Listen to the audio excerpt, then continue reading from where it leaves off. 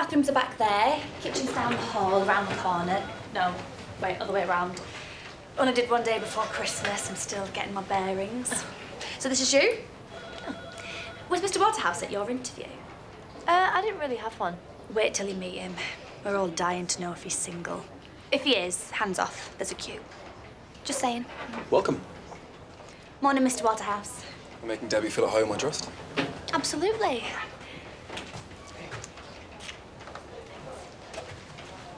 Sorry I'm a bit late. Family stuff. Please don't tell me you got roped into Operation Badger. Can't believe that I'm going to ask you this, but you didn't mention that to anyone, did you? I can safely say I didn't. Why? Just Sam and Lydia sort of got arrested for it. They actually caught one. No, of course not. I don't even know why they got picked up, really.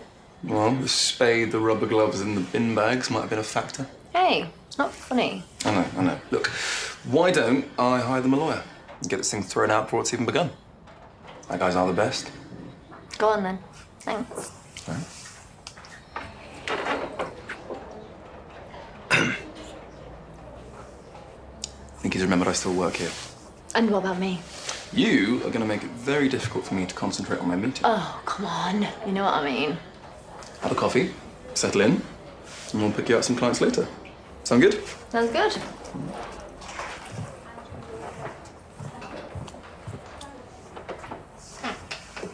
Susan's here.